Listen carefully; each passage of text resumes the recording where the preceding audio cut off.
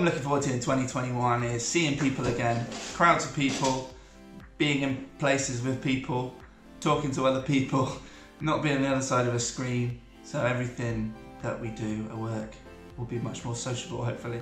So 2021 is a social year. What I'm looking forward to the most in 2021 would have to be travel. I really miss being able to just jump on a plane and be in another country for the weekend. It would be really nice to be able to venture outwards again. What I'm looking forward to in 2021 is immunity, shorter queues and hugging. The thing that I'm most looking forward to in 2021 is exploring Brighton.